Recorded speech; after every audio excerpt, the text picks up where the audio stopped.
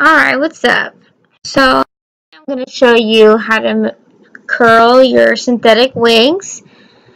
So, I start off using just a big car sponge I bought at Walmart. It wasn't even $2. I cut into strips, and then I cut the strips in half because the sponge was a little too thick. So, you're just going to do that until you get a little nice bundle for your whole wig. And I used this method before, that's why the wig looks a little beachy already. So I went ahead and sectioned it off, and starting with the bottom layer, I'm taking the biggest sponges first because I want the looser waves to be, of course, on the bottom, and then the more defined to be on the top. So I'm just wrapping it around kind of like you would on a barrel of a curling iron because I want that look. I'm pinching off the bottom, and I'm taking one of those really tiny elastic bands, and I am securing it.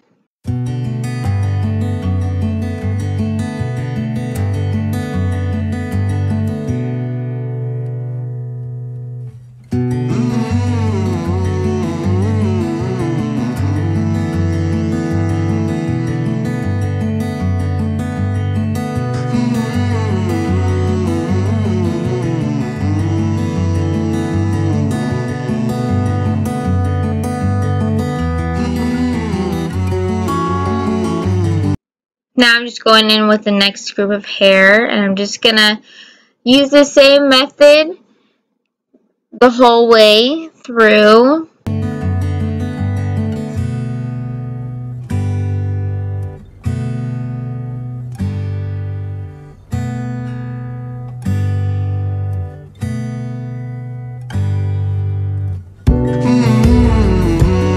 I want to try to get it to be all the way to the roots because I want the curls to be as defined as they can be. This beachy wave method doesn't create super defined curls. If you wanted more defined curls, then you would need to go smaller on the sponges or get those little rollers that they sell at like Walmart or any kind of beauty supply store. So like I said, I'm just going to keep on going with this, keep on wrapping.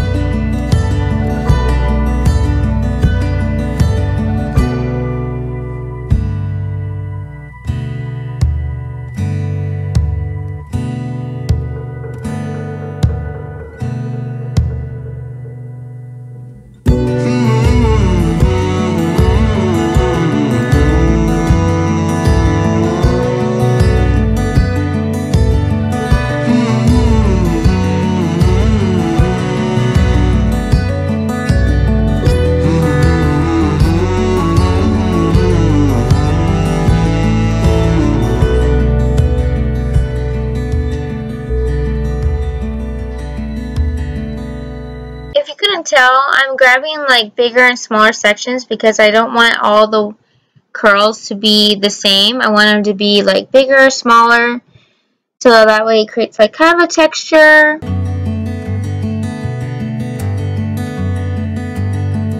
Makes it a little bit prettier so that way it's not all the same. You're just going to keep going until you got the whole head finished.